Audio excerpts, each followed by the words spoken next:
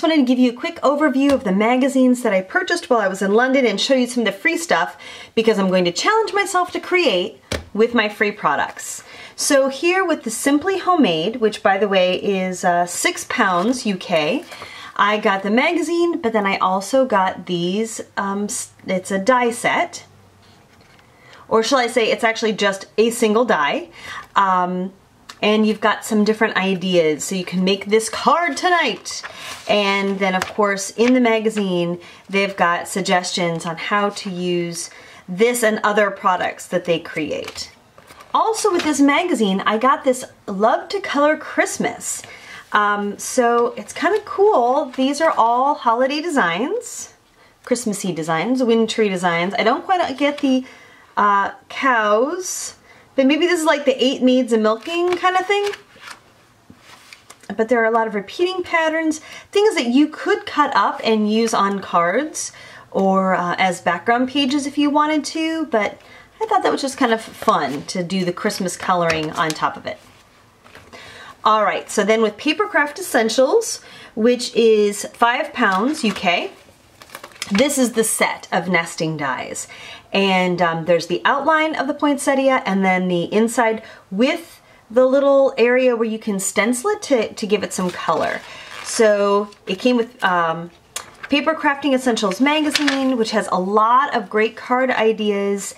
And of course there's a section inside on how to use your pretty dies. There's a lot of adverts, but even the advertisements are kind of nice because it shows you different things that you can make. So this next one is Do Crafts, and Do Crafts creates a lot of stamps and dies and things like that. So with the Do Crafts kit, I got some designs for decoupage, and these are pre-printed, pre-cut, and then you layer them. And then also this stamp set. So this is pretty sizable. This is about 4 inches or more in length, maybe 5. And then you got Joy, Noel for you. You've got a little bird on a frond. So these are really great. You can totally layer them. 7 pieces in all, and I think there's 4 different designs in this layer pack. So that came with the Do Crafts. They even advertise there are 20 cards to get you started in the magazine. And shaker cards are really big over there. Mixed media, layering. Cards on the whole are the kind of big thing. So here you can see how people use those pre-printed, pre-punched papers to create cards and mini books.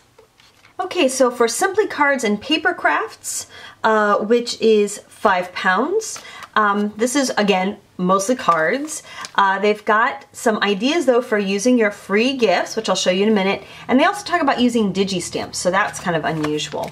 Here though, bada boom, is the free gift that came with this. You've got this humongous embossing folder, and then you get the stamp set. So you get kind of this pastoral scene and then a stamp that kind of coordinates. But here's Santa and his sleigh, which would look great in the sky. A little boy pulling a sled with a dog, a deer, some snow, and then these are specifically to make shaker cards. You've got a snow globe, a scene, and then Santa, and then little snowflakes and whatever.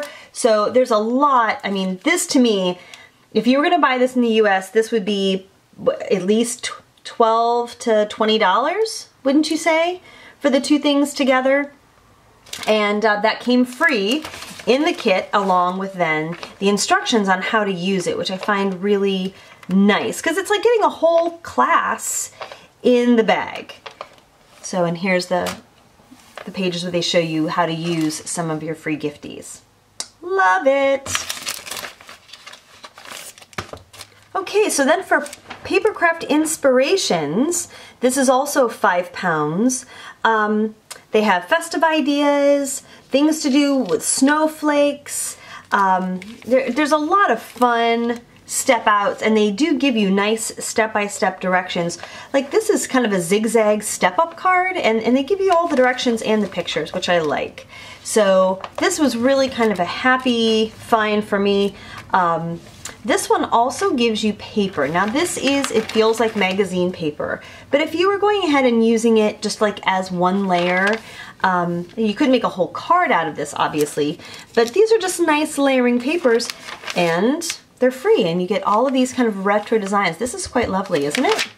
And the little retro Bambi there, cute, cute, cute. So this nice little section here called Cards for All Occasions are just a quick reference. Now, you'll notice that some of the styling really is different. This does not necessarily look like what we make, but that's kind of the fun, is to see what their trends are and then jump off from them.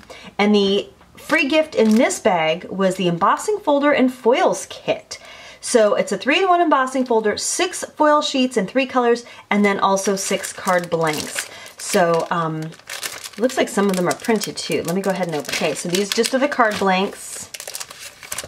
Oh, well look at this. They actually give you folded cardstock that's ready to embellish however you want. Look at these. Interesting. And not a bad weight either. Definitely, you know, not super flimsy. Kind of a lightweight card, but it's a great first base. Okay, so I'm looking forward to trying this as well. Okay, so the last one is kind of my favorite. It's Creative Stamping Magazine.